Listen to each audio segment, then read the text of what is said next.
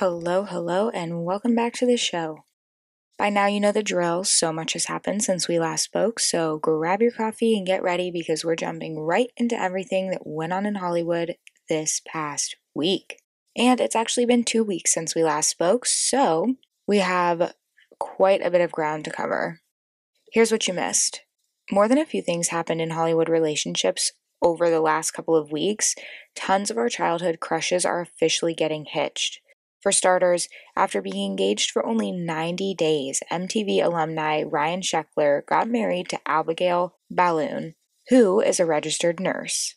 They were joined by their friends and family and, of course, a few celebrities like Machine Gun Kelly and Megan Fox.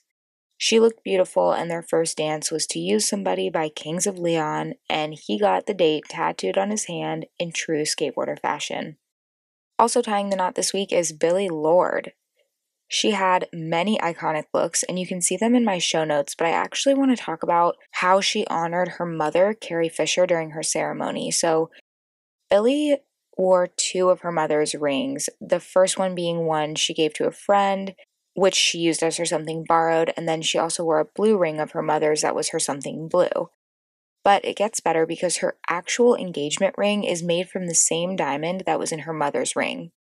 Also, on the top of her head were braids, of course, just like her mom's iconic character in Star Wars. But my favorite part is that the people she used to design her dress had actually interviewed her mother and based her dress design off of the things they thought her mother would like based on their interview with her. All of this is very sweet, so definitely check those photos out. And speaking of sweetness, Millie Bobby Brown and her boyfriend Jake Bon Jovi made their first red carpet appearance together after months of dating speculation. The occasion was the BAFTAs, and she was rocking a little black Louis Vuitton dress next to him in a Fendi tux.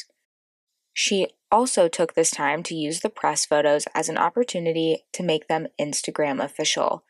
Of course, I've linked their looks in my show notes as well. Also going red carpet official is Daniel Radcliff and Aaron Dark, who've been dating for almost 10 years, though not many know that they're together. And this outing was to do press for his new movie with Channing Tatum, Brad Pitt, and Sandra Bullock called The Lost City. And since he's starring alongside big names, it seems he doesn't really want to go back to his start.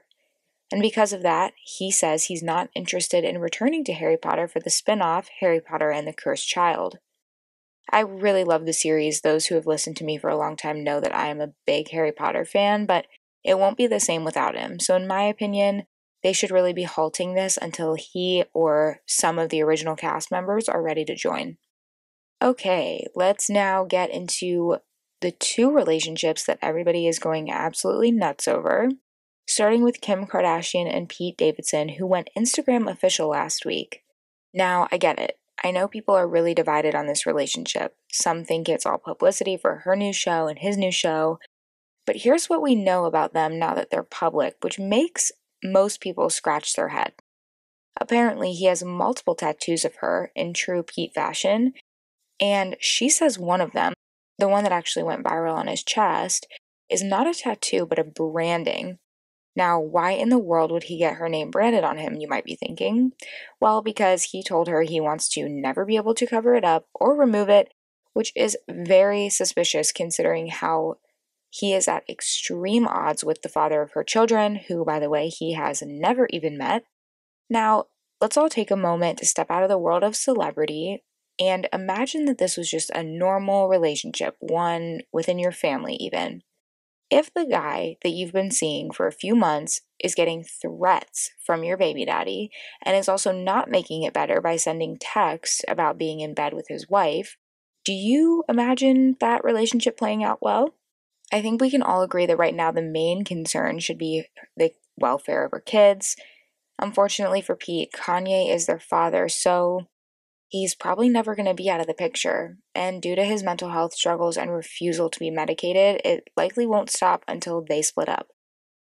And we know Pete is one for rushing into relationships, but this is probably not the right one to do so.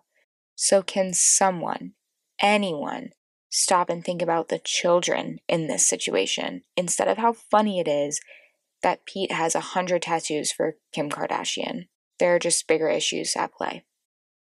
Some relationships come in hot and end burning fast. Others are a very slow burn. And that was the case for Vanderpump Rules stars Tom Schwartz and Katie Maloney, who have officially filed for divorce following 12 years of relationship and marriage. Both of them have been very honest about their ups and downs, and they were really a staple of the show. Based on sources and their announcements, it seems like it was pretty amicable, but clearly she wanted it more. And I think we've always seen her being the one to pull away. Unsure what this means for the future of the show, considering that they are in the same friend group, but it's better they figure it out now and admit that they grew apart than live unhappily forever. On a brighter note, Amy Schumer spilled the beans about Michael Cera being a father. When giving an interview, she said Michael also has a baby, and then she said, "Oh, is that public knowledge? I just outed him, and I just outed his baby." But yes, the news is confirmed by Michael, saying their son is only 6 months old and they're doing their absolute best as parents. Also welcoming a child is Grimes and Elon Musk, who have just had their second baby via surrogate. Though the baby was actually welcomed in December, this news was just made public. This time it's a girl and again has a pretty crazy name. There's a great chance that I'm totally botching this name, but I'm just going to try it. It's Exa Dark Sidriel Musk, and they've nicknamed her just Baby Y. Now, we did get an explanation for the name from The Guardian, which stated, quote, Exa refers to the supercomputing term exaflops, or the ability to perform 1 quintillion floating point operations a second. Dark, she said, represents the unknown. People fear it, but truly it's the absence of photons. Dark matter is a beautiful mystery of our universe. Sidereal is the true time of the universe, star time, deep space time, not our relative Earth time. And the name, of course, honors her favorite Lord of the Ring character. And as we know, Kourtney Kardashian and Travis Barker are officially trying for a baby. She opened up about her IVF journey and how it's made her gain weight. This, of course, was teased for the trailer of the new show, so we have to actually wait until it comes out to see a deeper look inside that conversation. Switching gears a little bit, there's not a ton of music and TV or crime news, so I'm just going to lump it all in together. So let's talk about the crazy stuff. After being sentenced to only 150 days in prison for his felony for false claims of being attacked, Jussie Smollett was released on a $100,000 bond after just 6 days. And why is this? Well, it's because he went on a hunger strike and only survived on ice water. I guess they decided that the other 144 days just weren't the consequences of his actions. After his crazy response to his sentence, which is, by the way, only 75 days in jail with good behavior, they jailed him and kept him in psychiatric care, restrained to a bed in Cook County Jail. And then, of course, he went on his hunger strike and was released in just 6 days. Also facing consequences is Real Housewife of Orange County star Dr. Jen Armstrong. We just watched her give a great big presentation on medical research that she's pursuing, which was really commendable, I have to say. But now she's facing medical malpractice lawsuits for leaving a patient with a disfigured face and another for medical battery when refusing to give a patient their medical records. She's also being sued by Forever Ageless, an organization claiming that she owes them over $100,000 worth of medical products. So this officially makes almost every housewife franchise have someone who's either being sued or potentially jailed. Very interesting. And before I get into the good news this week, there is some other interesting news. Both Barack Obama and Dylan O'Brien have tested positive for COVID this week. And you might be thinking that they're unrelated, but in a recent tweet, Dylan said, quote, "Got the vid, all good, mild symptoms, being vaxxed and boosted and having it with Obama is very much helping. But had to cancel the rest of my press. Sobering reminder that we are still in a pandemic. Stay safe and be mindful."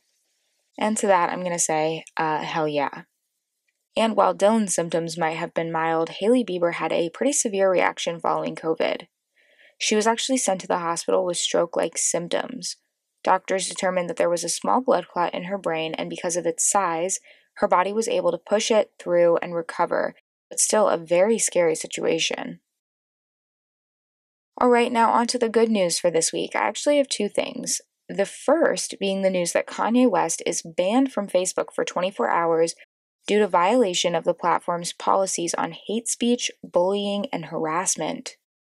Trevor Noah actually talked about this, and he said it pretty perfectly last week. Quote, "You might not feel sorry for Kim because she's rich and famous, but what she's going through is terrifying to watch, and it shines a spotlight on what so many women go through when they choose to leave toxic relationships. What we're seeing here is one of the most powerful, one of the richest women in the world, unable to get her ex to stop texting her, stop chasing after her, and stop harassing her.